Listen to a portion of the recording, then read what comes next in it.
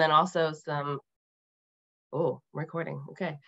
So, so some of the Vineyard canopy spray basics, and also some of the calibration strategies that have been kind of developed through some of the people who work through WSU. Well, maybe next. There we go. So Charlotte, you know, she did a great job introducing me. Thank you so much. And I am an avid gardener. I really like to play on my tractor. I also really love research, but I think that the best way to learn is definitely with a smile on your face. And that's why I love to talk about sprayers, because sprayers, they make me happy. So that's also my Malbec there with Mount Adams in the background. So it's not a terrible place to live, but I bet you guys have bigger mountains and better views than I do. So let's talk about sprayers. Now, sprayers and other plant protection equipment, they've been around for centuries, but we really kind of tend to focus on the plant or the pest or the disease instead of the equipment itself. So by having the appropriate tool for that job, and it's then properly maintained and calibrated, it can make the difference between control and failure of that particular applied product. So I just want to start with some of these technologies. And if you have a question, as Charlotte said, at any point, or you want clarification on a specific type, please go ahead and let me know, or let Charlotte know in that chat box. So, as you saw in those old pictures, sprayers have continued to evolve to what we have today. So we have lots of engineering feats that we know, or challenges that we've overcome, and we kind of have widened our breadth of knowledge when it comes to the technology. But now that we have all these options, how do you choose a sprayer for today's more modern horticultural practices and the managements that you're doing? Does the type of sprayer you have really make a difference? Aren't they all just kind of doing the same job? And why does your sprayer really need to be calibrated when you're doing an application? I mean, if it's running, isn't that really what it needs to do? What more do you need, right? So I'm going to talk about some of these sprayers that I've worked with in my PhD and with growers around Eastern Washington specifically. And some of them you may have seen, some of them you may not have seen. So I'm just going to start off with the workhorse, the one that pretty much everybody knows, but it's also the oldest technology that we still utilize. And that's the Rear's air blast sprayer, or just an air blast sprayer in general. So again, this one's kind of considered the standard just because it's been here the longest. So this is our axial fan, kind of our air blast setup here. And it's a single axial fan. So you can see that there's just one fan here, and then this would be where the nozzle bodies are. I'll have a different picture so you can see where those are actually located in relation to the fan itself. And these particular nozzles here, they can be exchanged, or they're interchangeable nozzles. So we have, so these are what we would call a disc core nozzle. So you can see that they're kind of flat to that nozzle body, whereas this is kind of where the industry has moved to here in Washington and probably around the country. These are kind of a single body nozzle, and they are the same type of technology, but they're in a single body instead of that two pieces that are the disc core. And I'm actually going to show you those pictures a little later so you can understand them, but I just wanted to kind of start off here so that we could work towards that. So we've already seen one step up in technology. So we've gone from these nozzles here to these nozzles here, but really other than that, there hasn't been a whole lot of updating to this particular technology. We do have deflectors. They help to adjust kind of where the air is going. And sometimes I've even seen this particular sprayer was used in a hop yard, but I have seen where growers will reduce the amount of air or the amount of suction that's coming into the machine, so it can reduce the amount of air being put out. So it kind of regulates how deep it penetrates into the canopy itself. So we'll talk about this particular kind of technology, or excuse me, strategy when we get to calibration. Okay. So an air blast sprayer is a single row, so it's two unopposed half rows, one on either side. Again, it's an axial fan. You can exchange those nozzles. And here you can see this is where that nozzle body, that nozzles are housed. And then right behind here is where the fan would be. So you've got all of that air coming in and it's being pushed out through the nozzle. So it comes in the back and out through the side when it hits that wall with the nozzles itself. And you can have air and you can also turn your air off. And that's something else I'll bring up because as we've noticed, the sprayer that we use most often, this one, or that we have used most often, was actually developed for large trees. And grapes are not large trees. So the amount of air that comes out of this sprayer is probably not appropriate for your canopy. So, which is why I'm going to bring up the with and without air a little bit later on and kind of show you how or why that might be beneficial for your practices. But before I go further, I do want to touch back on the nozzles. So these are a disc core nozzle here. So that flat body to the nozzle, or excuse me, that flat nozzle to the nozzle body itself. This is what was inside of it. It's 2 pieces. It can be a real pain because you go to put them in upside down, and then you don't spray correctly, or you drop one and you lose it forever because it's tiny. But this is kind of where we've started, and it's a good technology, but we have improved on it. So we've moved to this. This is that single body. So inside of this single body here, you actually have the disc and the core, excuse me, and you're able to see them better. They're larger. You can hold them in your hand more easily, but they're also color coded. So you can walk up to your sprayer, see your nozzle, and know what's in the sprayer itself because you know what color it is. So that's another way that we've kind of improved on that in a kind of low key type of manner. The next big improvement, and I'm not going to talk about this a whole lot, but if you have experience with a weed sprayer, you might have come in contact with this more readily than in a canopy sprayer.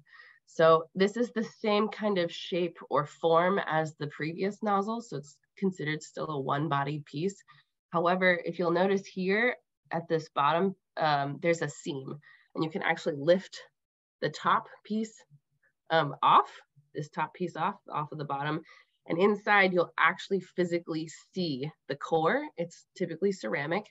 And it's so that when the air comes through this little hole right here at the bottom, it creates a venturi, and it introduces air inside of water droplets. So you get kind of a Swiss cheese effect instead of a solid droplet. So when it hits something, it shatters and it kind of splatters at the same time, which is why we tend to see this a lot more in weed sprayers than canopy sprayers. But it is something that could be useful in a canopy sprayer if you have, say, a really windy site, or you're using it to kind of control your drift. So that's another option. Okay, I will talk more about nozzles later because I am a nozzle head, so that is my deal. But I'm going to move on to the next type of sprayer or sprayer technology.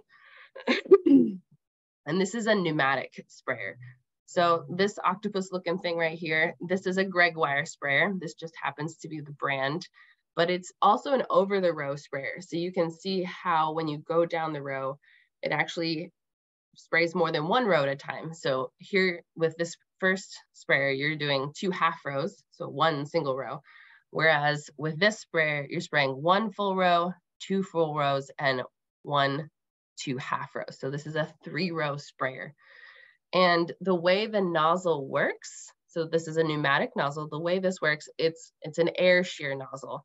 So you have water that comes in, and then that water is then sheared by the air, or it's the water stream is then sheared by the air as it comes through the nozzle itself. And then that in and of itself actually creates the droplets. So this is also, the fan speed on this type of sprayer is also really important because that helps dictate how big your droplets are. So that's something to keep in mind if you're interested in this type of sprayer. you're going to need to keep your RPMs up high enough. That way you can actually shear the water so you can get physical droplets. Otherwise, it just comes out as slobber and you never actually make it to the canopy, which is also unuseful. I'm gonna give a little bit of detail about each of these sprayers as we go along. And again, they may not particularly pertain to what you guys see, but I kind of want to get it into your knowledge base that there are lots of options out there. So you can see here, each of these, we call them windsocks because it's essentially the same fabric as a windsock. It has 5 nozzles on it, 1, 2, 3, 4, 5. And you can change it so that certain nozzles are open maybe earlier in the season as opposed to later in the season. But they're not all going to have equal output as you would see in an interchangeable nozzle because the system is self-regulating. So in an interchangeable nozzle, the kind that we saw in the air blast sprayer, you know what the GPM is going to be out of each of those nozzles at a particular pressure. You do not know that on a pneumatic sprayer. So some people don't like that, but it's not a bad characteristic, but it can be a challenge if you're unsure about this particular technology. So again, you can change the nozzle, you can change which nozzles water comes out of or spray comes out of during different times of the season. So if you have a smaller canopy, you can down the number of nozzles that are open.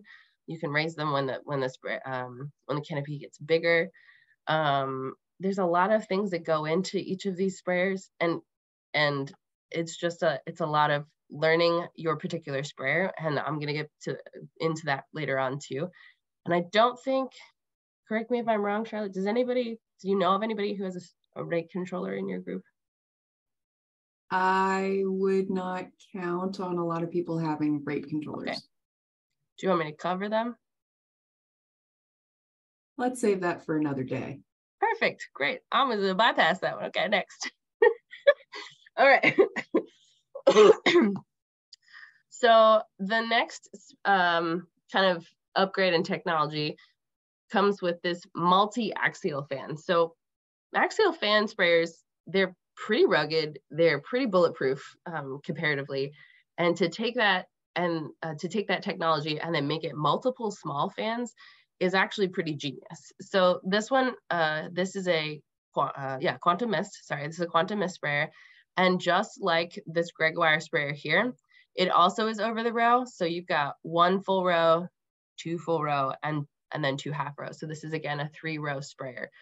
But instead of having this solid windsock, these are actually tiltable fan heads. So you get the same kind of pattern of air coming out of it as you would with an axial fan. So you have that rotational piece. And there are really good ways to combat that with the type of nozzle placement on it and how fast the fans go themselves. So again, multi-row, over the row, there are 6 nozzles. I think on the small fan heads, there's 6, and on the big ones, there's 8. So kind of depends on the model you have or how big your canopy is. You can actually interchange those or retrofit your sprayer to make it more usable for your particular location. And those arms do come in and out. I don't think I have any videos of those, but the arms of the sprayer actually fold up to it so that way you can drive normally and you're not going to hit anything. And then they actually have hydraulics that pull them all out. And that's the same for the Gregoire also. So again, like I said, with the placement, this is a really key piece to it, because when we talk about axial fans, there's that pattern of air that comes out of it until there's a swirl. And we have the same issue when we talk about air blasts, because as the fan rotates, there is a change in air as it comes out. So one side's going to be high and one side's going to be low. And so to combat that, there's the air straightener that I showed you at the top of the air blast sprayer. But when you have smaller fans like this, it's actually better just to have them in a symmetrical pattern. So that square pattern there actually helps you not have a band. So with this lower pattern here, you actually create a band where you're missing this top component of as it swirls, you're actually not getting good deposition onto your canopy because it's just not situated correctly to come out. So that's kind of all of those all together. And then this last one I want to talk about is the electrostatic. This particular model, brand, this is an on target. There are lots of electrostatics you can come across, lectoblasts. I have drawn a whole bunch of blanks, but they are, they're really interesting because this electrostatic is the same type of nozzle.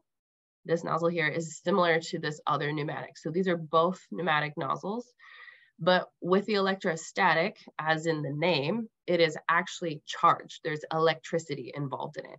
So the air comes through this piping here, and then there are water lines that come up to the nozzle itself. And just like the other pneumatic, you put water into the path of an air and it shears it. And in doing that, inside of that nozzle, inside here, there's an electrode, and it actually charges that water as it comes in contact. And when it sprays into droplets, those droplets then have a really mild or light charge around them, but it's enough that it actually holds the charge so that way when it gets to the canopy, in theory, it actually helps surround the item itself. This is the same type of technology that we see in like paint booths and things of that nature, so that it actually helps to, quote, wrap around. This one is also an over-the-row sprayer. I think most of these over-the-row, the three that I've shown you, can all be single-row sprayers, but in our region, the industry tends to use a lot of over-the-row sprayers just because we have a lot of acreage that they're trying to get through.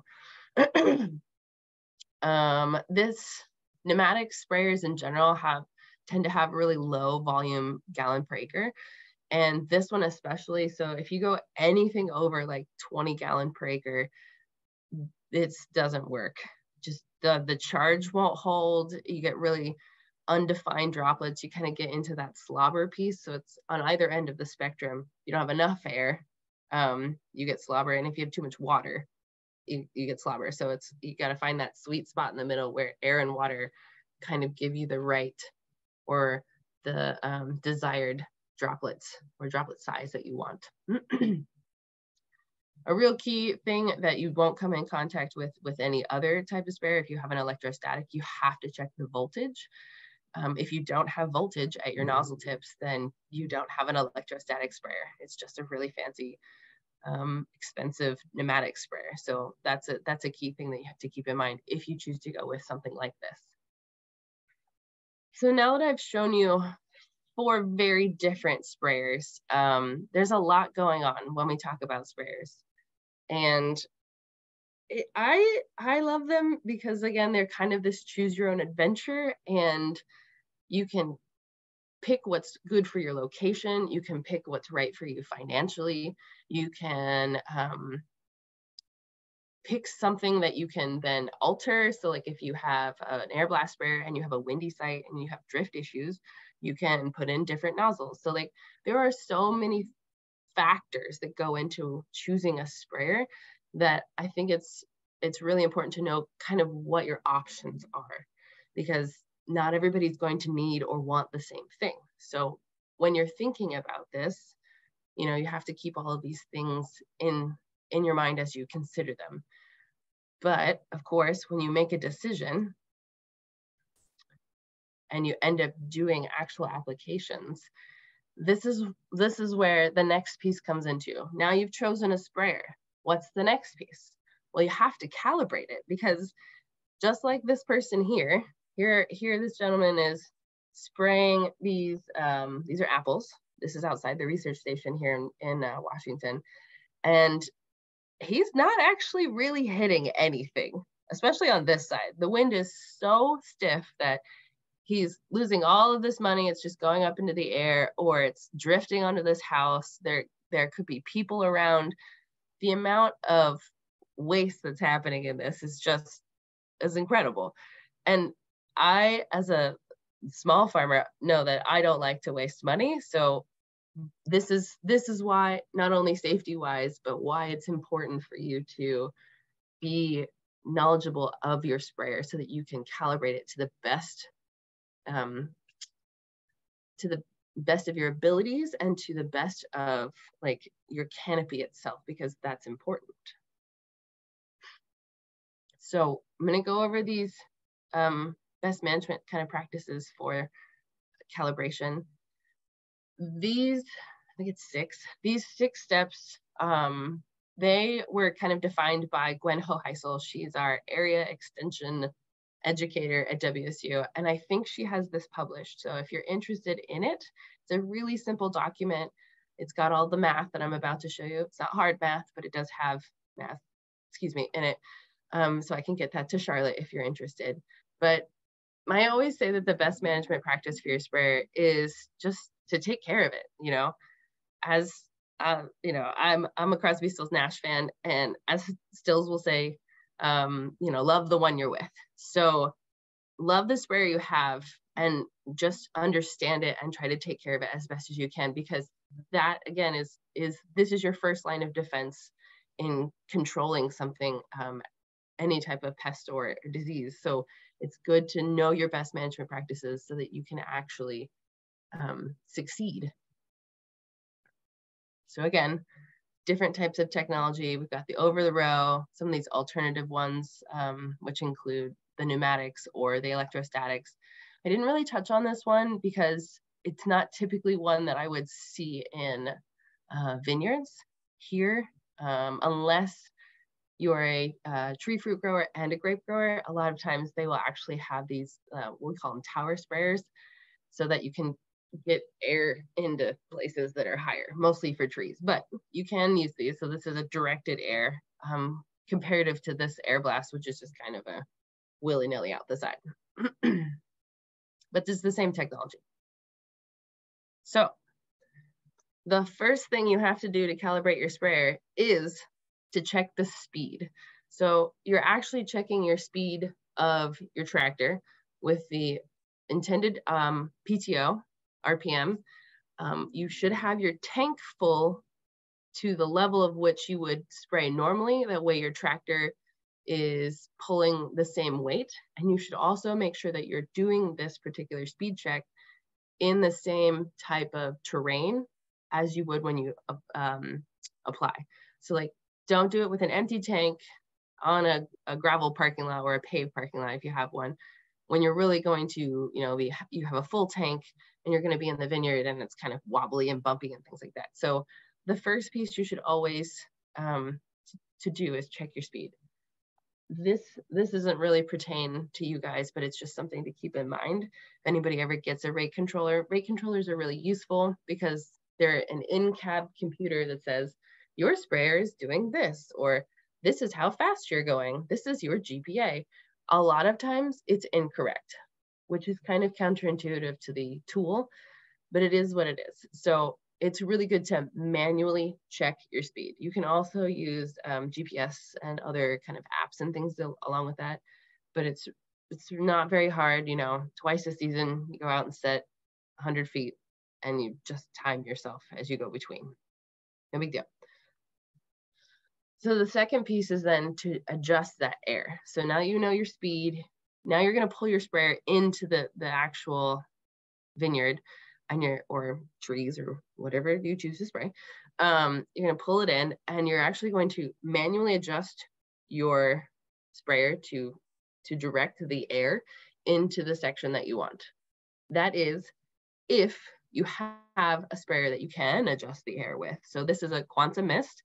We've got lots of spray heads and they're all pointed into that canopy. So you're wanting to kind of give that opposing force so that way when they come in contact, when the air comes in contact, the opposing air forces, they actually stay in the canopy. So they kind of stop and they stay in your canopy instead of like missing each other and then going through the canopy itself. Again, kind of defeats the purpose if what you're spraying doesn't stay where you want it to. So along with drift, we're also trying to counter missing the canopy. Okay.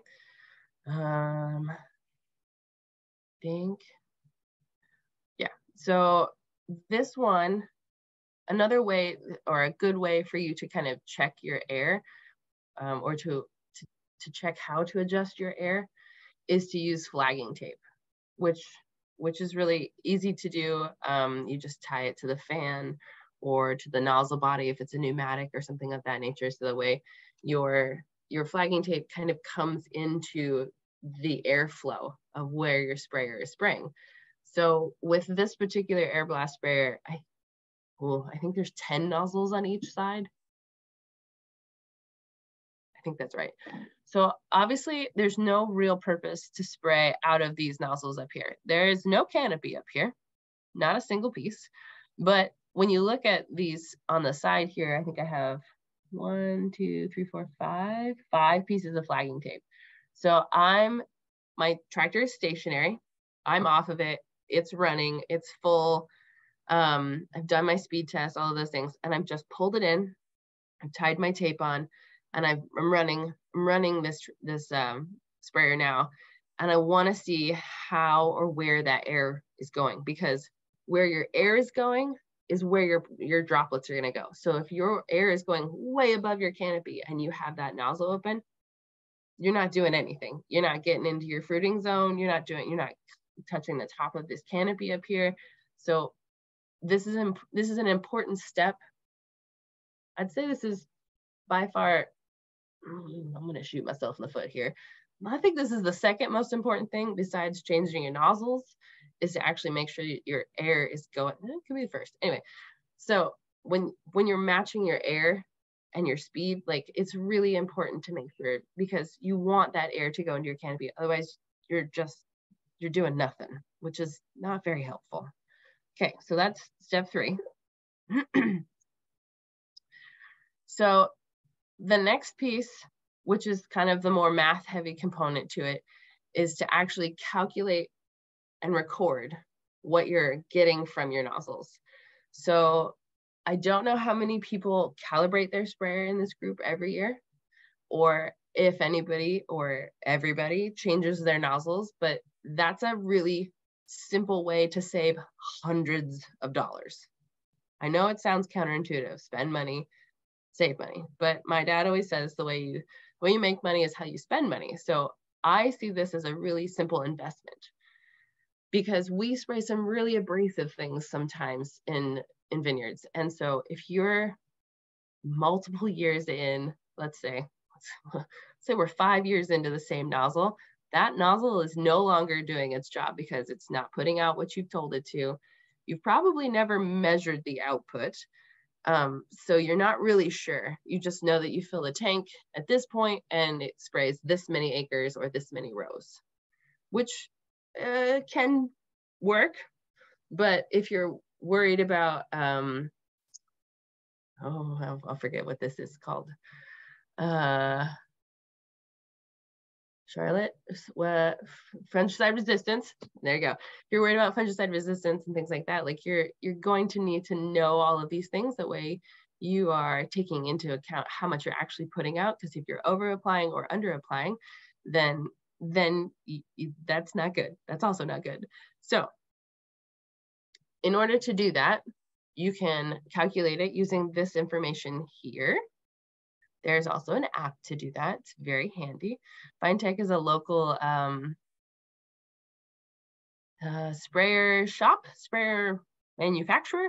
They work kind of exclusively with Quantum Mist, but they do service lots of other things. So this is a really, really handy app. It does GPA to GPM.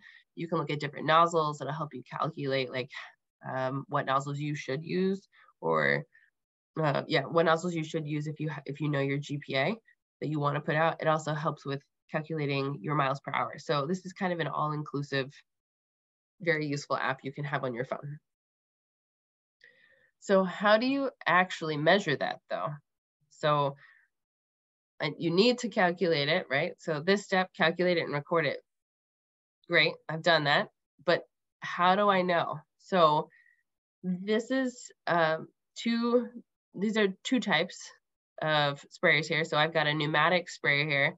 This is a device that we actually, it's PVC pipe. I mean, it's not rocket science. So we just stick it on the nozzle. And then at the base there, you can see where the water comes out. I have this tool, and this gentleman over here has the same tool. This is it's a Spot On is the brand, but it's just a flow calculator. So it'll actually measure how much your GPM is. Once the water hits it, it auto calculates it. So it'll tell you. So it's a really handy tool. I can't remember how much it is, but it's something that, one of those things where if you spend money to make money, this will really help you, because you may be able to get 2 years out of your nozzles if you can tell how much the variation is between them. And these are all, again, this is an air blast sprayer, but these are all connected with, I think these are the fancy ones, but you can buy milk. I think they're like milking attachments, and you can actually fit them on top of your nozzle. I don't know if Gwen's going to come out, but if she comes out, she has all these fun tools in her toolbox. But you can fit them over there, and then you just have a piece of hose, and you can just measure how much each nozzle is putting out. Again, if you only have 5 open on either side, then you only need to do this with 10 nozzles, which is a really simple measurement. It'll take you, this whole process should probably take you a total of 2 hours, if that, which includes changing out your nozzles. So measure your actual output, also important. The last and final thing you need to do is actually verify your coverage or your deposition. So I don't know if anybody uses water sensitive paper, but that's what WSP is here. This is water sensitive paper, and water sensitive paper is yellow. So this would be without any water on it. And it turns blue when it comes in contact with a liquid or an oil. So it's important to not put your fingers on these, because you'll get fingerprints all over them. But it's something you can put in your canopy. You can attach it with a staple. You can attach it with a clip. A lot of times we just staple them directly to leaves. You drive your sprayer down, you've already done all the other steps ahead of time, and you actually see where in your canopy your water is going, which is where your chemicals are going. I would suggest you do this with only water, no chemicals in your tank, because that's not safe. So if you can just do that test run with that full tank when you're doing, after you've done your speed test, this is really interesting, because you can actually see where it's going, know how to adjust it, and then understand why certain pieces are missing, or why you have certain problem areas.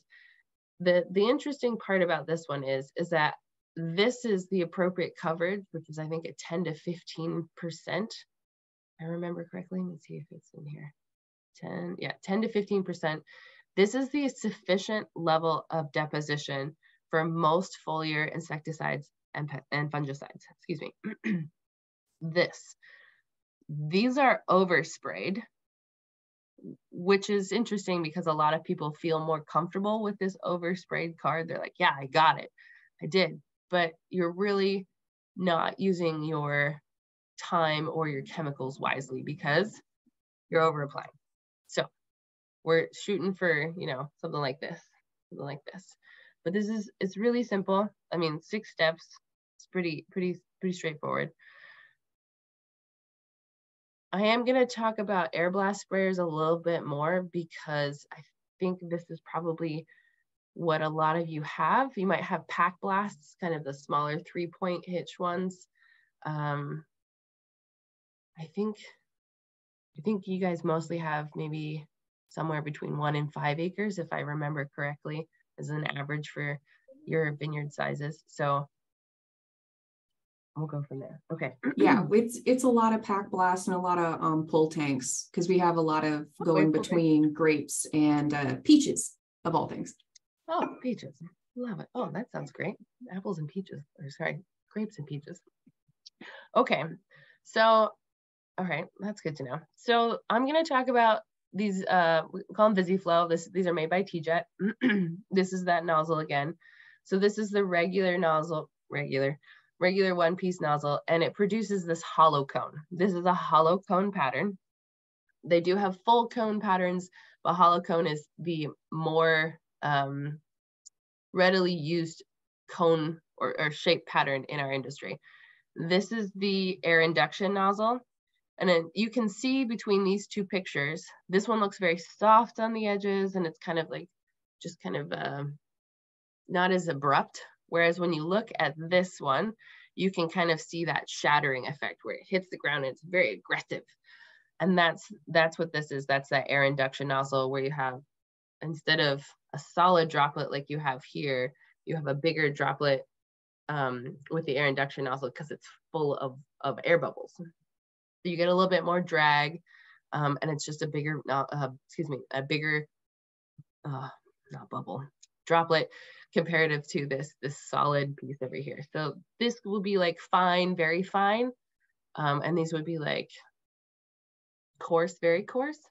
And there's even ultra coarse, but you don't normally get into that with vineyard sprayers, canopy sprayers. But I'm just going to focus on this one here because this is kind of what would be the typical you would come across.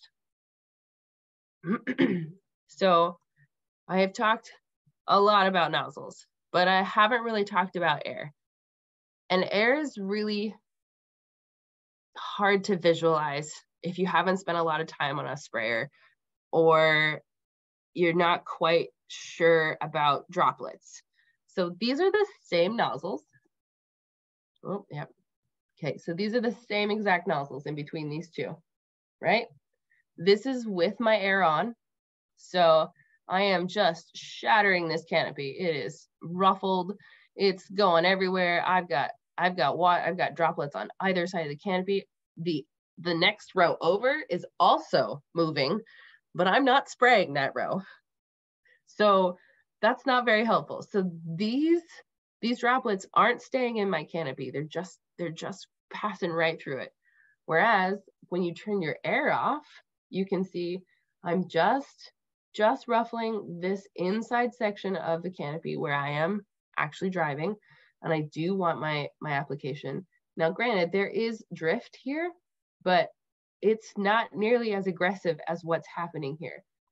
My next row over is not moving. It's just not moving. So when you have a smaller canopy, it's good to go through that calibration piece and make sure you're not just blowing through your canopy. And maybe it's okay for you to turn your nozzles off earlier in the season when you have a smaller canopy, as opposed to maybe later in the season when you have a larger canopy or a more dense canopy and you really need to get into it. I swear I'm almost done. Hold on. Okay, so this, I have two timings here. So I have rachis elongation and then I also have fruit set. So this is what you've just seen here. These two side by side, so air on or air off. And it's the air blast sprayer, and that's that hollow, that single nozzle, one piece nozzle, and it's those smaller droplets. So visually I can show you the video, but sometimes people understand it a little bit better if you can physically see like where the droplets are going. So that's what I have here. So inside the canopy, this is what the water sensitive paper showed me. Now, mind you, I think I only went down one side. So I only sprayed one side of the canopy.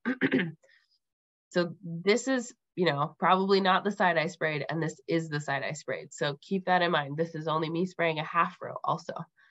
And then here we have drift, 1 row over, 2 rows over, and 3 rows over, and then increments above the canopy. So in that first row of drift, it's everywhere. It's so high, it's all over the place. There's even drift 3 rows over.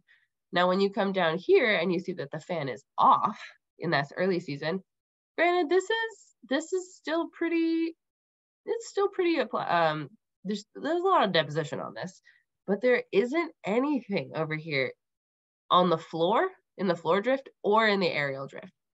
Because guess what? We really just want to spray the canopy. So even though it's over applied here, this is interesting because we want to make sure that it's actually staying in the canopy. So air off looks like it worked best in this early season with the rachis elongation.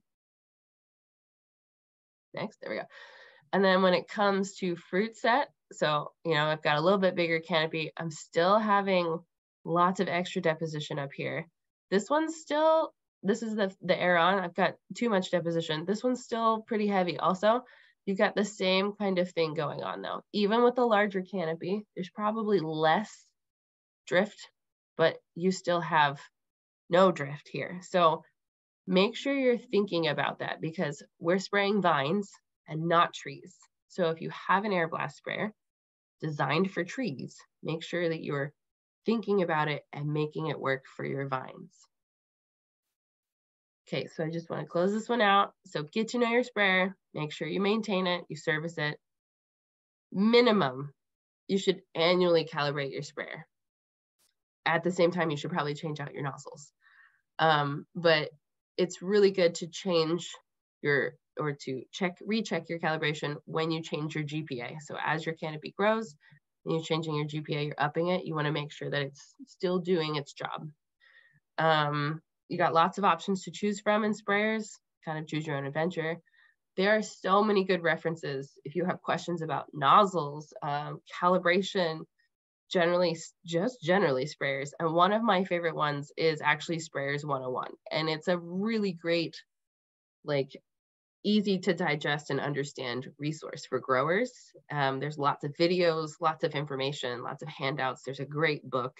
So I really suggest if you have questions or you're unsure, that's a great starting point. All right, and I think with that, I will take questions. Before we start getting into questions, I did just want to let everybody know I've dropped 2 links in our actual thing for the spot-on calibrator and for the water-sensitive paper. So the spot-on spray calibrators are only about $115. That's really cheap for something you can use over and over and over again, especially for something that can really be important for whether or not you're actually applying your stuff in a way that matters. So I highly recommend looking into those. The water-sensitive paper, I also put that in there. This is for the more expensive T-Jet brand. And these pieces are usually about 20 inches long, or in this case, I think it's a 3x2. So we actually would cut those down into 1x1 inch squares. So for every 1 square you get in the package, you end up getting 6. So you can spread this out over multiple vineyards, multiple blocks, multiple years if you keep this in a dry, unlit place. Again, it's about $100 for 50 of them, but that's going to last you a long time. And it's a very small investment for making sure that your nozzles work really well. One of my favorite examples of this, actually, she didn't include this one in this specific one. She was helping them do some nozzle checks, and she pulled off the nozzle, and there was a whole hornet inside. Just right a little hornet. Just right there. That guy, that one right there. That was real. That was pulled off a sprayer. It literally looked like that when we pulled it off. Yep. And one of our mutual friends had an entire season where they were having a huge banding issue in their vineyard. And it came down to, they just hadn't changed their nozzle. They thought they had, and they hadn't. And the only way they picked it out was they ran some water sensitive paper in their vineyards, and it fixed everything. But and your nozzles can clog. So that's another reason to check your nozzle. So not only can you overspray, you can underspray because you have a wasp in it, or you have a clump or something. So it's always good to check your nozzles. So anybody have any questions? Feel free to just turn on your camera, or at this point, just kind of speak up. There's only a couple of us in here.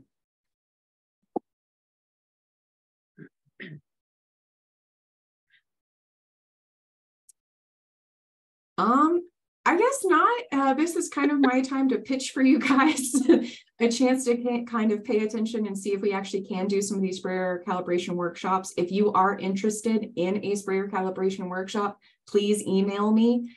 I will use that as a reason to help me get some money to make sure we can actually get to get Gwen Hoheisel out here. She is interested. I just need to remind her. And she has a lot of really fun toys and a lot of ways to teach us how to do these sprayer calibrations in a cheap way. So you don't have to have any fancy machines or these big boards where you drop water all into it and all that stuff. There are cheap ways to calibrate your sprayer, and that's what we need. We need to make sure we're doing this regularly. I mean, Margaret was nice and said do it once a year. Technically, you're supposed to also do it anytime you move the sprayer from block to block. Like, you're supposed to calibrate all the time. It's all based on row width and planting density and all kinds of stuff. So if you're going in between peaches, and wine grapes, vastly different crops. You have to know the setting for each of those blocks, which is a real pain. And I know that, and I am sorry. I mean, you actually had like marks on the side of your sprayer at one point to show which one to turn off at what time of year. And it was just in like marker. And once you get to know your sprayer and how your canopy grows, be it tree, be it vine, whatever crop you're growing, you will learn that, oh, this is typically, when it gets to be this type of canopy, I need this many nozzles on, or I never use the nozzle below here in this block because it's trained at a different height. Like, there's all kinds of things that go into it. And so if you're going under it, obviously not helpful because you're spraying the ground or you're going over it, but you'll learn as you work with your sprayer that you can just literally kind of autopilot what kind of nozzle placement you want, and then you're just changing them every year. Like, it's great. It's easy. It's upfront work to make your life easier for the next life of your sprayer. So I think this is part of what she was talking with about spending a little bit of money upfront and then saving yourself a bunch of money down the line, because sprayer operators cost money. It costs money. So it's always good if you can have someone who knows what they're doing with your sprayer and can make your life easier down the line. But anyway, thank you guys for attending. This has been awesome. I hope you guys learned something, and I'm working on actually posting these webinars in a way that anyone can access them for the life of the video. And hopefully I will see you all in our next session on the 13th for food safety. So see everybody. Thank you for tuning in. Thank you.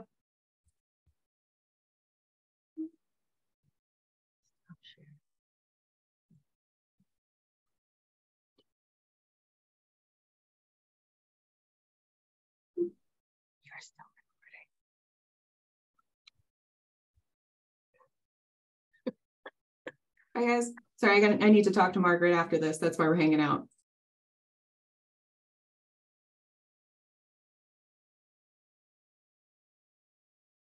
There you go.